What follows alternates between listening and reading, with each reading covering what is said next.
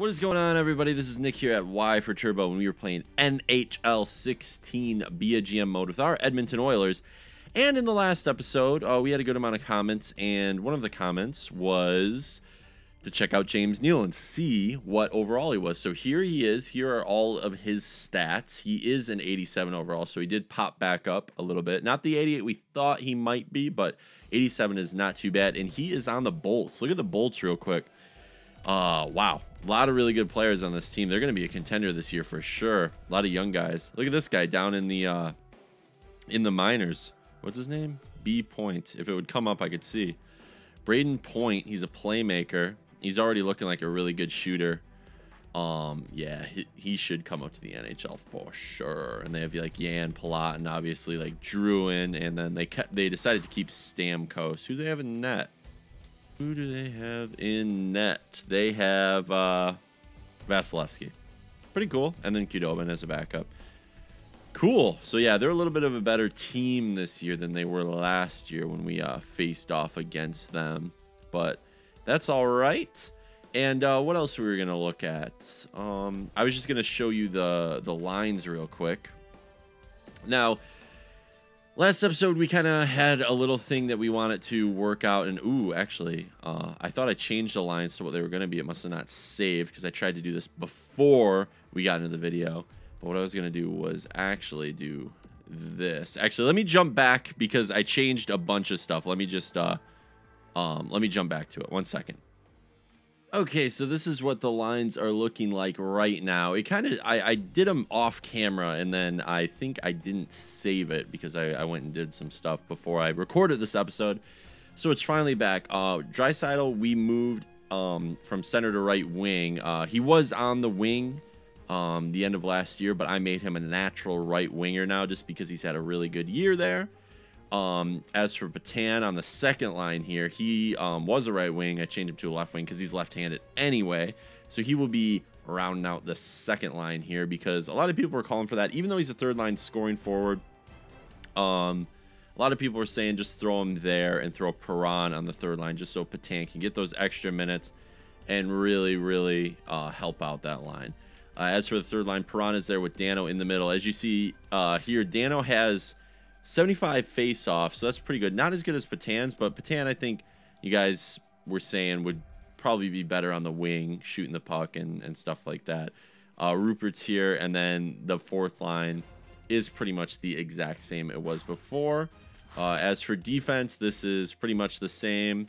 Really good core I think we have here, and everybody's going to probably grow throughout the year, so that's good. Special teams looks like this real quick to counteract the minutes. We did put Perron here on the penalty kill. I wanted to put McDavid, but as you can see, Gordon, his faceoffs are the same, but he's actually grown in defensive awareness right now. He's up at an 87, so that's really good. His body checking is up as well.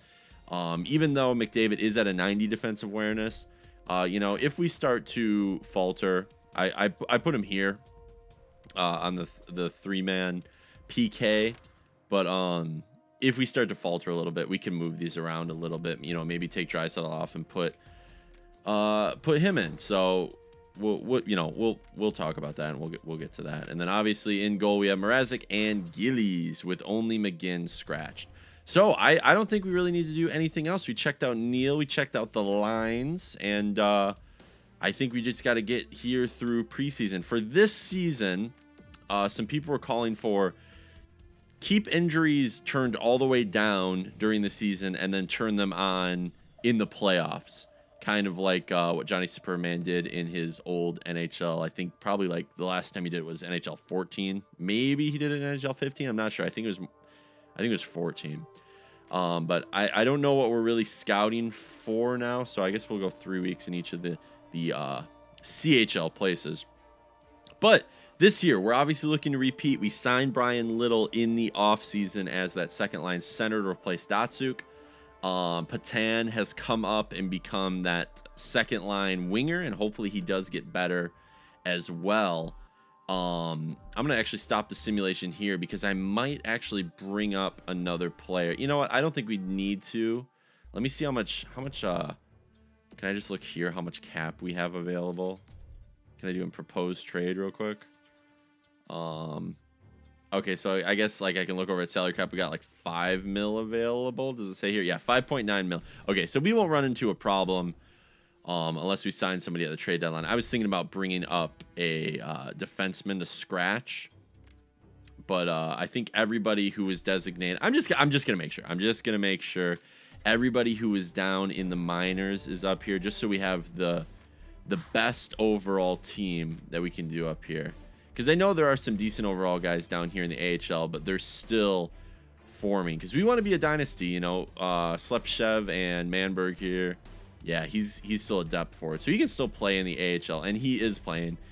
These guys are also. Okay, so all these guys should be good down in the AHL. Musel or Austerl. These guys are, or Austerle, whatever his name is. I was thinking about bringing one of them up because they're both 25, 7th defensemen. But I'll let them play, and then if we need them, we can bring them up. We won't run into a cap issue. That's the biggest thing, because last year when we signed Datsuk, when we got him in a trade, we had to pay him. So it was pretty hard to keep him up there and keep the team good when there was injuries, stuff like that. So if we do end up signing somebody and there's a cap issue, oh shoot, I guess the injuries are not off. Let me deal with this real quick, and I'll be right back. All right, so we only have to survive a couple days. I just put Draisaitl up here and put him in spots, and we'll survive a couple days. That just sucks. I thought the injuries were off, but I may have turned them back on for the playoffs last year, and they were taken down. So we might lose a few games here with a not complete squad, but this day against Montreal is the day that Hall is supposed to be back in the lineup, so we can probably throw him on like the 4th line or something. And have him come back, because we don't want the whole Clendening thing to happen again. That would be awful. That would be terrible. I think I may have gone just back to the same place we just went to.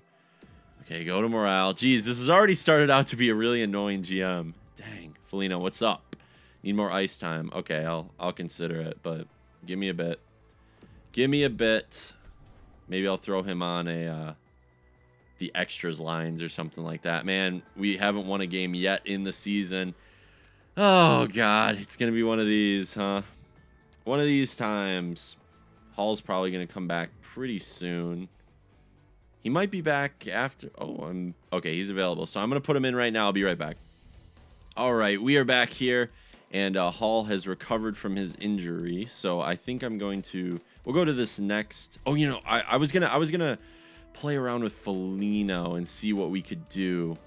I think what I was saying was maybe go to these extras lines and put him on one of these, like instead of Patan. I know Patan needs, you know, some ice time, but we'll put Foligno on just so that he doesn't have to worry about that, because I don't want him dropping, because I totally forgot he's on the 4th line there. And that'll give him a little bit more ice time, hopefully. I don't have any other slots for him, and I don't want him to get upset and be way down and then have to play him again. And then, you know, because we traded for him because he was going to help out. So you can see our morale's kind of in the dumps right now. Speaking of which, I should talk to the boys real quick. A couple of them want to talk. Foligno, probably about ice time. Oh, okay, he had a good performance. Good job. Let's get that back up. And then Little apparently has not been having the best time. That's okay. We got to get back into it. We got to repeat. We can't. We're starting off, you know, a little shaky. Injuries are on. We got injuries very early in the season, so we can rebound. We haven't won a game yet. There we go. We won our first game, so we are 1-4-2. Not the start most we're seeing the Edmonton Oilers get off to. But we went 3 in a row there. Let's make it 4. Okay, there's a loss. 3 in a row, though. That's pretty good. And we rebound with a win after the loss to Minnesota, who probably still has Parise and Suter. I don't think they're dumb enough to trade them away. Maybe renegotiate a contract or something, but I don't know if that's too late. It's too late for that now. Oh, God. My game's doing the craziness. Oh, jeez. Please stop. This GM mode so far has been full of surprises. Oh my god, it won't stop. There we go. 3 weeks. Here we are. I should have just hit okay and just gotten over with it. We're losing a lot of games, but we're losing a decent amount in overtime. I'm just going to keep going. After this month, I'll see kind of what the numbers show. And we can make changes accordingly. Because if we're losing games based on the power play, I'll put McDavid on the power play. Or the penalty kill, rather. And if the power play is the problem, though, maybe we move that around a little. Because I saw that we have Draisaitl centering it. Look at this. Look at this losing streak right here. Wow, 4 in a row. Bad week. Okay. Let's just go to this Minnesota game. And then I'll look at the stats right now. And we'll try to make some changes based on that, because I don't think we're in a playoff position right now at all. I think we are probably not even a wild card slot. Hopefully we can win these last. Okay, cool. We win the last 2 games that we were playing until we check these stats out. Now qualifying offer, whatever. We don't have any outstanding. Let's go ahead and check the stats here. So team stats. We'll go for the entire league, just to make sure. I just want to see, let's see, goals for per game. So the lowest amount here, we are actually pretty low, like 2.3. That's kind of what our average was last year, actually. So that's, were we up at 3? I don't remember. 3 is pretty good, but 2.3 I feel like was kind of where it was. A lot of the teams we have the ability to score more goals, though. So let's see the goals against per game, though. Is that the least or the most? Okay, the least right here. So Montreal, let's see where we are. We're a pretty good team. 2.4. It could be a little bit lower. The thing is, 2.3 and then 2.4. I want to get this more around 2 or even lower than that, and then this up around 3. And we'll start to win more games. We just got to score some goals. It just looks like maybe and our power play percentage isn't that high. Look at this. Whoa, way down here at 13%. So yeah, I think I'm gonna move around the power play a little bit. And let's see our penalty kill real fast. This is the worst ones, and these are the best ones. Okay, where are we in relation to the best? Oh geez. Yeah, 76%. So we got to get a little bit better at both positions. So I'm gonna, okay, let's go in, and we don't need to look at the player stats. I know it's not all their fault. I think just setting up the team the way it's been set up, not so much here, but in special teams. Because if we go here, we can see Draisaitl up here. I think I want the first line to be like the actual first line, and then I want Little to center this line, just like the second line. I maybe move Eberle for Draisaitl, but I think this, no, I think this is perfect. And let's just put our, wow, look, Clendenning kind of went down to 85. That's kind of weird. But let's, you know what, that's fine. We'll do, what is Lindholm? Left, right. I know they do this because of the one-timer thing, but I'll just do it like this. And they can shoot however. I'm okay with this. And then as for the penalty kill, I'm going to take... I'll take Draisaitl off it. We'll take Draisaitl off it because Boyd Gordon, I think, probably is doing okay. And we'll put Connor McDavid in there with Perron. And then, yeah. So we just have our best foot forward at all times. And this will be the 3-man. So I don't think we need to change anything else. I don't know. Everybody's kind of down in the dumps right now, so hopefully we can get our morale back up. That is probably it's treading up right now. So let's go on a win streak. We win 5 or 6 games in the next, out of the next 8 or something. I'll be happy with it. We just got to rebound. We got to go over 500. There we go. We start off with a win. We can win against these guys. Yep, another win. Now it's just routine. There we go. There's a 4-game win streak right there. So we just, there's a couple little things that you can do with this team to move it around. We were kind of going with what the computer was saying go with, and that's not always the smartest play, especially when you've got somebody like Connor McDavid that, as much as my coaching style would be like not play him on every line, you got to play a 95 overall on every line, or he's going to drop to a 94 like he did. So we only have 1 loss in the last, 1, 2, 3, 4, 5, 6, 7, 8, 9 games. And which is when we started. I know it's more than that. It's actually 11 games if you count the ones before we restarted the sim. So I'm going to go through the CHL for defensemen again. By the way, a couple of people were talking about going and getting an elite goalie. And the one thing I disagree with about that is that we've been kind of cropping these young guns to come out and play with us, and it would kind of be a shame just to like throw away the actual growth and rebuild and just try to pick up a goalie that's already been grown in some other franchise when we won the cup last year with an 87 overall. So I think we're doing okay. I think we're doing more than okay. McDavid wants to talk. He's saying locker room's awesome. That's happy. That makes me happy. That's happy. That's happy to hear, my friend. Let's see what the AHL's got to say. Chase wants to talk. Smart decisions, thank you. And Klinkhammer, he doesn't want to walk in the locker room, but I think that's because he's not actually playing in the AHL.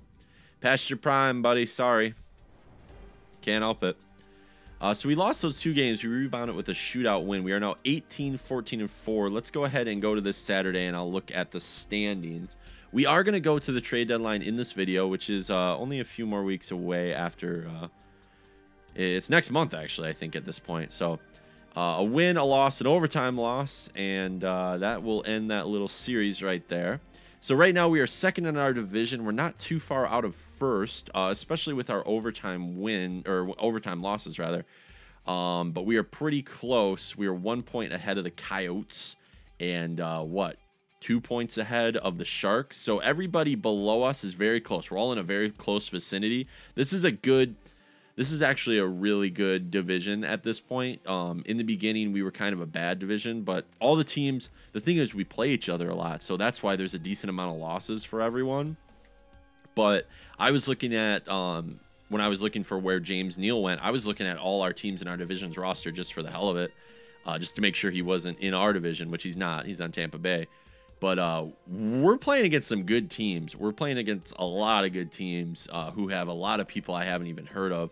A lot of young guns that have come up and are, they're at that point where if they're elites, they're around the 86 mark. If they've been drafted in like the first or second year, they're right around 86 overall, and they're going to be beasts in the next couple of years. But a lot of teams are going to be really bad next year, I feel like, because a lot of the players that got drafted in the first year are going to get off their contracts, and people are going to have to sign them, overpay for a lot of players, and the league's going to be very different. So that's I did not go to OHL. Okay, we can do OHL defenseman 3 weeks. I'm just going to try to do that, and we'll just scout in Canada because usually really good prospects are from there. I mean, you can find diamonds pretty much anywhere, but we're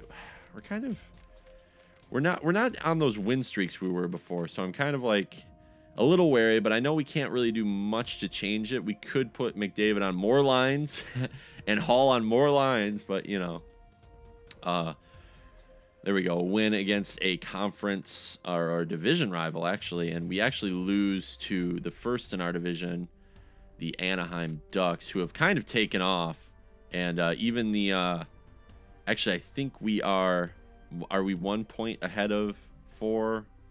I can't math yet. Oh man, I just we'll get to the trade deadline and we'll see, but I think we'll be at least, if anything, we'll be in a wild card slot.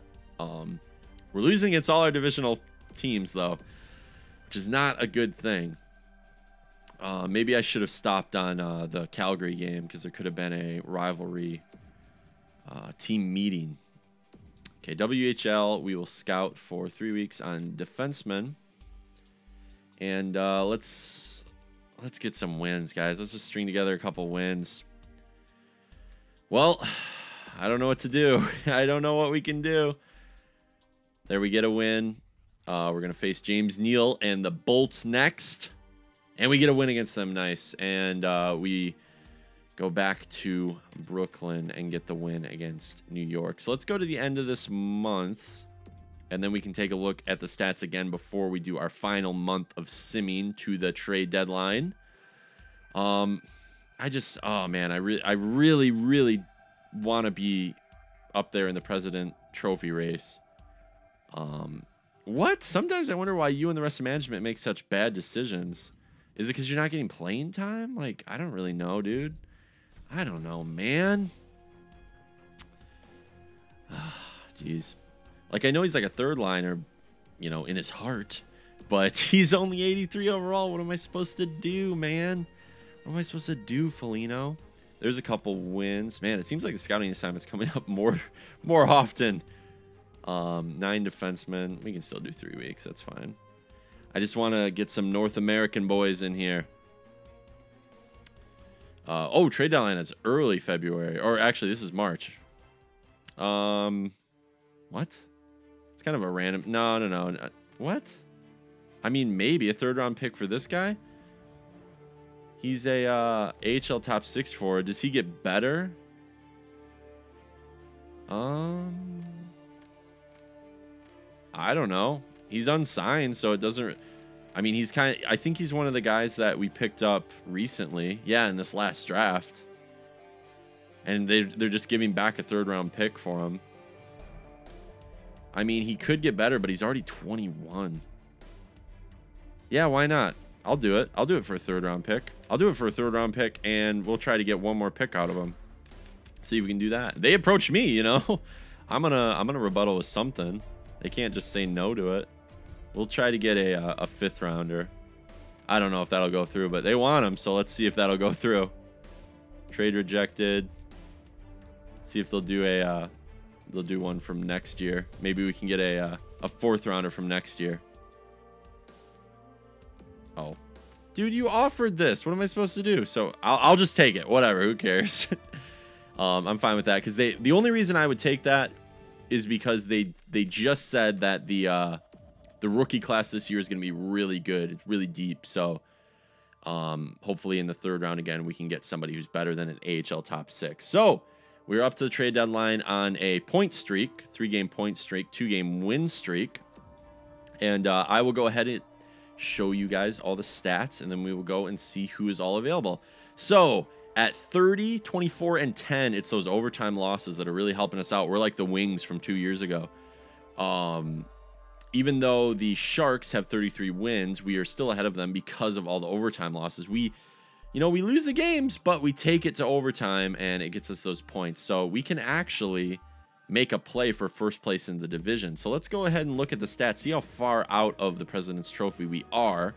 Because if we're too far out, obviously that's just kind of a consolation kind of thing. It's not 100% all about that, but we want to win a cup first and foremost. But it obviously would be a cool memento to bring along. So the Flyers are actually doing really well this year. Probably we should actually see if Talbot dropped, because that would be heartbreaking if he didn't drop.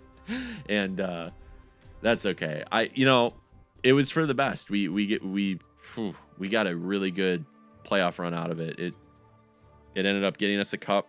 Datsuk did retire, but we got a cup out of it. And if Cam Talbot is still at an 89 overall, so be it. So be it. They can have a good year this year, but we are going to inevitably take them down in the playoffs if they make it that far. So this is the entire league. So Flyers, Preds, Bolts, Caps, Leafs, Blues, Canadians, New York Islanders, the Wild, Sabres, Stars. Man, you gotta go. You gotta go all the way to 16. So we are just outside of like what it would be if it was just based on points for the entire league. But if we go to let's go to Western Conference here and look at points. So basically, if we look at it this way, okay. So yeah, we're in a slot, and we probably won't have to worry about a wild card slot, because we can, we can get. I think we could do it. I think we could at least get up to top 3. We're only 2 wins out of it. And then, 85 is a little more than that. But 2 wins, and all of a sudden we have the same amount of points as the 3rd place team in the Western Conference.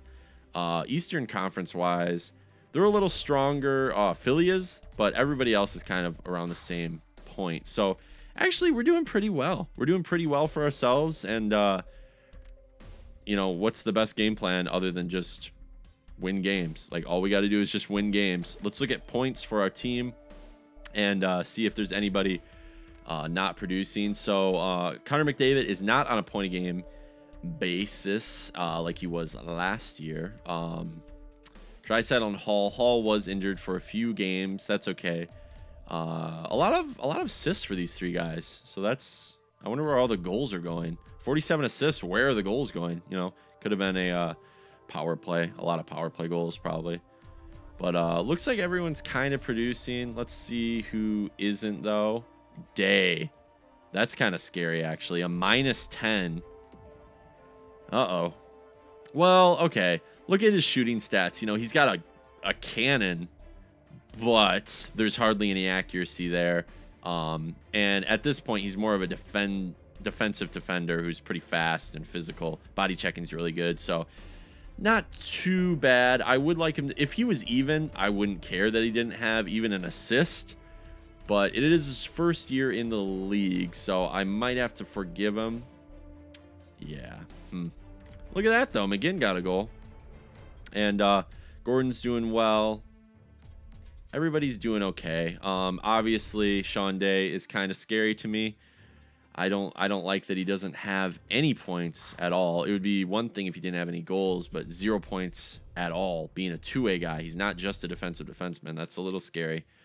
And Mrazek's got decent numbers. You know, both could be higher, but we know it's been a rough and tumble year so far. Gillies does not have the best stats, but he is playing backup minutes, and those are backup stats. He never really can get into a groove, so I'm okay with that. That's okay. We'll be okay. We'll be okay. Other than that, I think we just got to look at all the trades, all the trade blocks and everything like that. I actually will go in and we can look at full who's giving away what. I'm not gonna go for a goalie. I think that going for a goalie now would be like kind of throwing away the whole experience, you know, of trying to